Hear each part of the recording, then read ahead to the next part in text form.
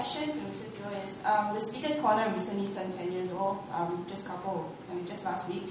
And my question is, how meaningful are such formal platforms to the everyday Singaporeans? And are young Singaporeans especially looking to other alternatives that are more meaningful to them? Singaporeans who feel that they want to speak up can go and do so. And many have done so on a wide variety of subjects.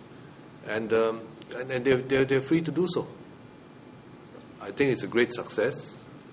They have a platform, and it is a platform in which they can speak, but in which it is also done in an orderly way, so that you don't interfere with the lives of other Singaporeans who may not be interested in what you want to say, but who want to carry on with their lives.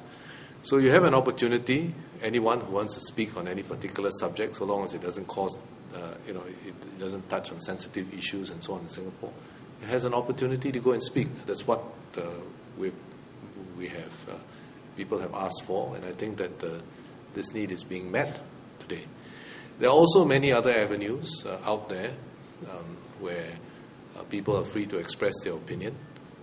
The internet is one of them, but it doesn't mean that all laws are suspended. It doesn't mean that all normal rules of politeness and propriety are also suspended on the internet.